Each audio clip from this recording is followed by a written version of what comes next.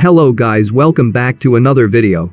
Now I know most of you guys might have noticed, whilst using Discord on your desktop, that there are many users who use Discord on their phones, and their online status is a bit different. Their status is green, which means they are online, but it is represented by a different symbol indicating a mobile phone. It means they are using Discord on their respective mobile phones. But in today's video, we will be doing this exact same thing to a Discord bot.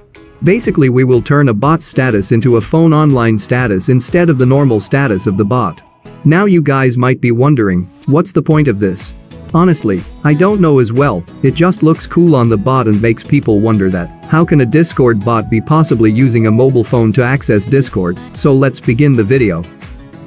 Okay, so as you can see, my test bot is currently online without a mobile phone indicator. Let me reset its token real quick, because it is already hosted on a platform.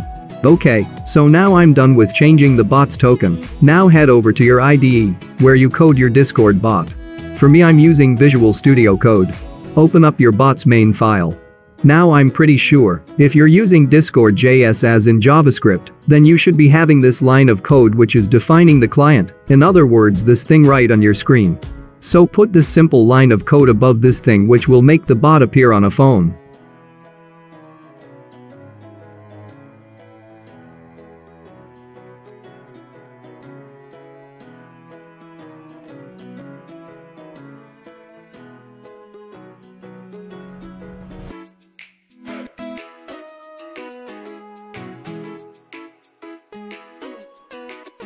After you're done writing the code, try running the bot, and you will notice that it's online on a phone.